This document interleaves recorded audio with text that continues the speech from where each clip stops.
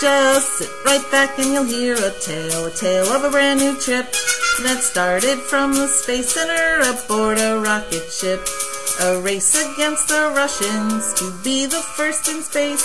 Explosion of their rocket ship puts them out of the race.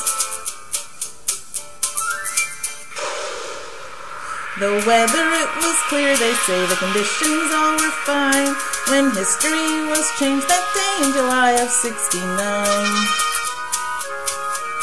The rocket blasted to the moon and uncharted unknown place, with Neil Armstrong, the commander, command pilot, Michael Collins, together with Buzz Aldrin, here on Apollo 11.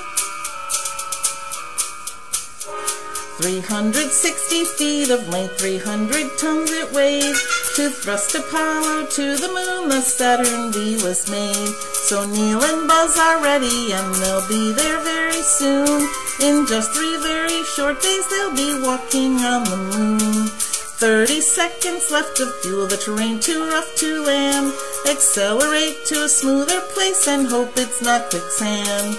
Down the ladder Armstrong heads with Buzz right by his side.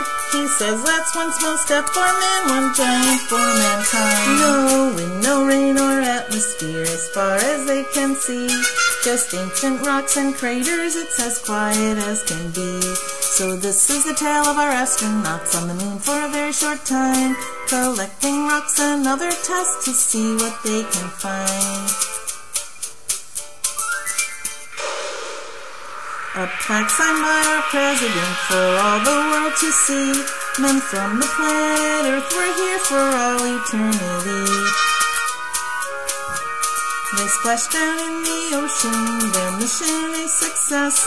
The first of many missions done. And here's what happens next. Lightning hits Apollo 12, but everything's okay. Conrad, Bean, and Gordon are headed on their way.